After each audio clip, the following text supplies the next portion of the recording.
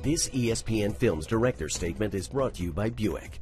The Dotted Line is a film about the world of sports agents. You'll have someone who is kind of the pinnacle of agenting, someone like a Peter Greenberg, who is probably the best of the best in baseball. Someone like Eugene Lee, who kind of is at the beginning stages of becoming, I think, powerhouse in terms of being an agent and manager. It shows you that there are people behind the people. That's what a lot of people don't realize. That once you reach a certain level, you're not just one guy, there's like 10 guys, you know, and that may be an agent, that may be a lawyer, that may be a manager, and in the instances of some of the guys that we profile, that person is usually all three.